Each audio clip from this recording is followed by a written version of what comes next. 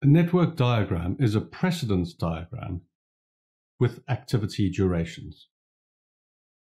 The point of the network diagram is to show the activity path required to fulfill the project journey, and most importantly, to show the dependency and links between activities. Before we get into the intricacies of the project evaluation review technique, PERT, and the critical path method, CPM, we need to understand the basics of network diagramming.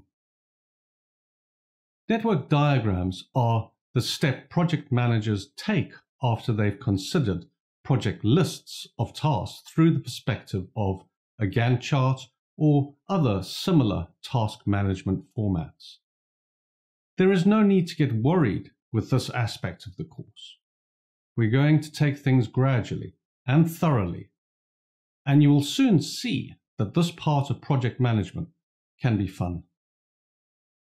There are essentially two types of network diagram: activity on arc, AOA, and activity on node, AON. Activity on arc, AOA. Activity on arc diagrams show activity durations and details on the arc, the arrows, in the diagram, as opposed to activity on node diagrams, which show activity durations and details on the node. When considering network diagrams, there are certain commonalities or rules that apply to most diagrams. One of these is the fact that when we use these diagrams, we move from the left to the right through the network. Furthermore, we move sequentially through a path.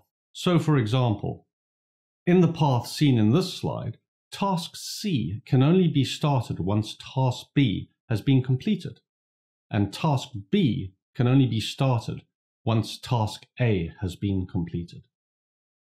We call this the rule of precedence.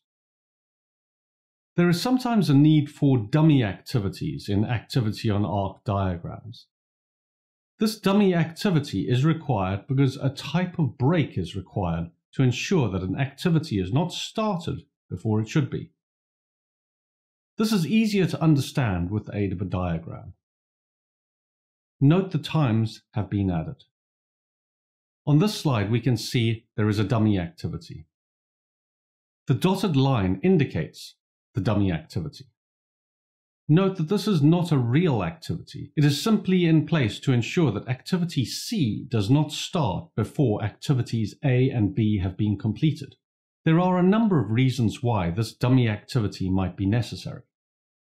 For example, there might be limited resources available to the project manager, and the two tasks might require the same resources.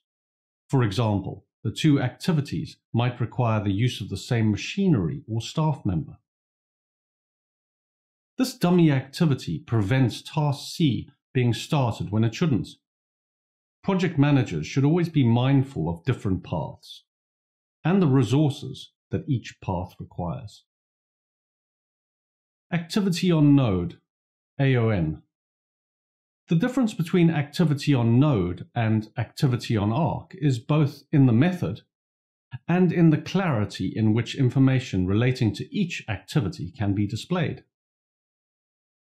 The arrows on activity on node all show dependencies.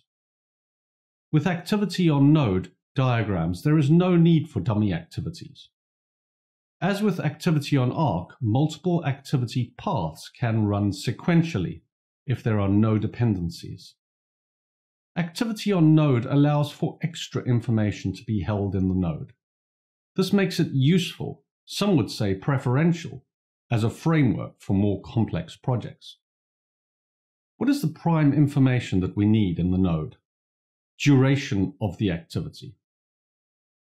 This is established through experience, estimates, benchmarking, or probabilities, for example, and the start and finish times for the activity.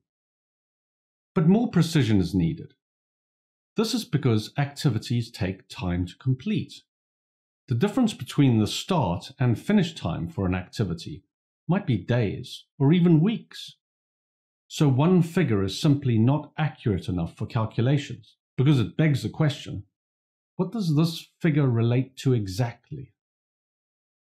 Because of this, a set of times have to be established, and the relationship between these times can then be utilized for project calculations. This slide articulates the times we need to utilize.